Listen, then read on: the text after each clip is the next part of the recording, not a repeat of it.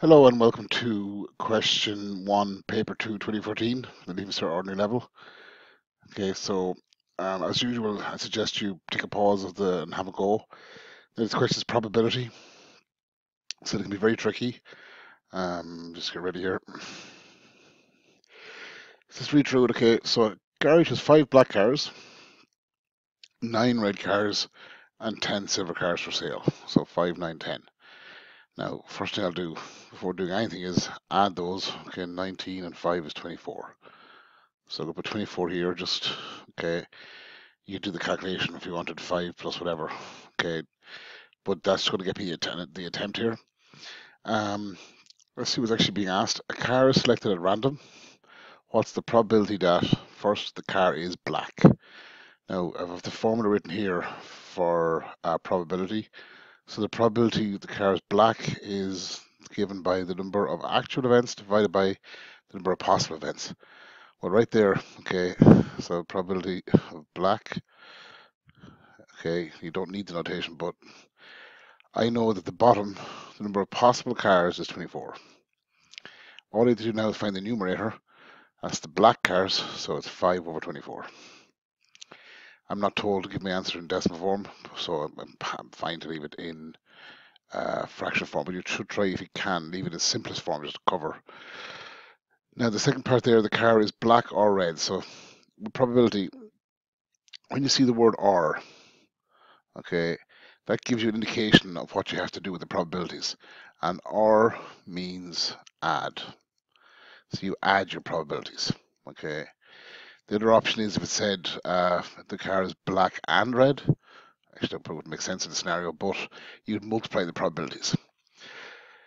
Okay, I could go to the answer on the next page. I have it written out properly. Okay, so the probability of black or red. Now, we'll look at the probability of a black car, so it's 5 over 24. We found that in part 1. Probability of a red car, okay, is red is 9 over 24. Add those probabilities, so you're adding the fractions 5 over 24 plus 9 over 24. The denominator is the same, so you can just add the numerators. So 9 and 5 is 14. Now, obviously, you can use a calculator and should use a calculator to make sure you're doing it right.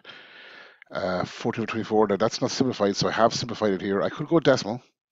I've simplified it down in fraction form, so I've looked for a number that'll divide in evenly, top and bottom. And so 7 to 14 go, sorry, 2 to 14 goes 7 times, 2 to 12 goes, sorry, 2 to 24 goes 12 times. Now, if I put 14 over 24 on the calculator, it would give me the answer. It would simplify it for me. So don't be afraid to use the calculator if you need to. Okay, this is part A. Now, part B. Okay, so before we get stuck in here, probability questions can be tricky. And I suppose something around this is practice. So if I make a mistake, I apologize. I wouldn't find probability the easiest section. It can be what's called counterintuitive. Often the answer is different than what you would think. So that's where I suppose knowledge of probability and practice comes in. But anyway, in part B here, a car is selected at random. Then a second car is selected at random from those remaining. What's the probability that the first car is silver and the second car is black? So the word and means multiply. So at some stage here, now I could write that and put multiply above the and. Okay, that's going to give the attempt. Okay, and I should probably be more explicit and just put an X above the and. Okay, what's the probability the first car is silver? Let's just go to the answer because I typed out properly. So you see there you have 10. Now, is it 10? Okay, 10 silver cars over the 24. Okay, so the first car is silver and second car is black. Now, if you think about it, okay, you're not replacing the car. There's no replacement here. Okay, so in the first option, there's 24 cars. Once you've chosen one, there's now only 23 cars left. So first silver and second black. 5 black cars out of 23 cars that are left. The word and means multiply, so you multiply your probabilities. That's calculator job, okay, and the calculator will simplify for you. So I come up with 25 over 276. Again, I could go decimal there, no problem. Okay, so that's part 1. Part 2 then, one of the selected cars is red and the other is black. Okay, now this is where my probability knowledge kind of falls down. If I was doing this without having access to the answer in front of me, I could often go wrong here and maybe do the exact same things I've done just above. But here the order matters as such. So one the card selected is red and then black. That's a different number of selections than black then red. Okay. Now again, I don't find that obvious personally. Okay. So that's what I'm doing here. Now the probability first of red, so 9 out of 24. Red is 9. Okay.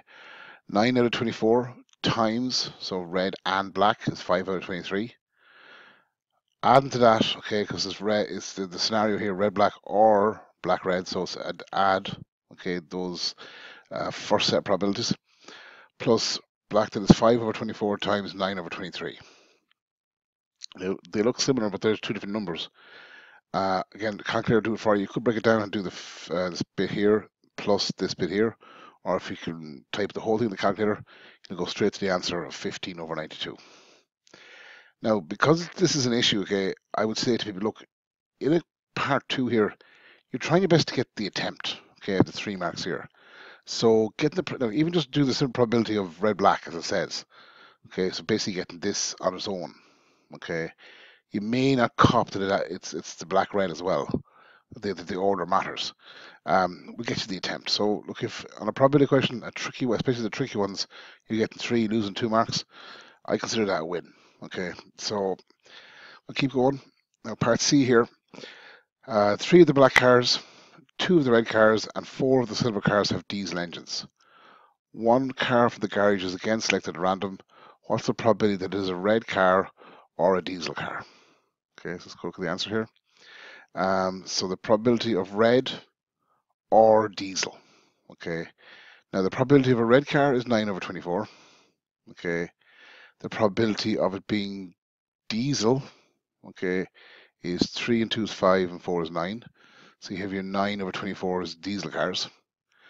But the problem here is that seems perfectly logical. Okay, I've added them. But if you think about it, how many of those red cars were diesels? Okay, you've counted these 2 diesel red cars and the 2 red cars twice. Okay, you need to account for that. Okay, by taking away the overlap. So taking away 2 of those uh, red cars because they've been counted here and here. Okay, now that's often called where they're not mutually exclusive. Okay, and that basically if you're looking at the 2 sets, the set of red cars, okay, and the set of diesel cars, okay, the reds are in here, the diesels in here, and in here is the red diesels.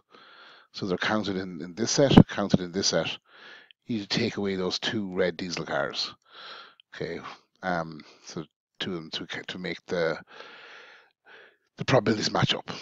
Okay, now probability is something that we're going to finish up this question here. Okay, for part question 1. In 2014, probability came up twice. And again, it's really is just practice makes perfect. They can often ask questions around the practicalities or the how to put it best, the definitions of the different parts. So it's worth having them maybe written out even onto a small card, so you have them very easily accessible, and you can over time just review them again and again. And those things like Bernoulli trials, etc., they become second nature, and those type of theory questions can be answered. The mathematical questions, which is usually how they're asking things, will be something that just you get or won't get, and hopefully you'll get. Okay, so thanks very much, and I'll see you on question 2.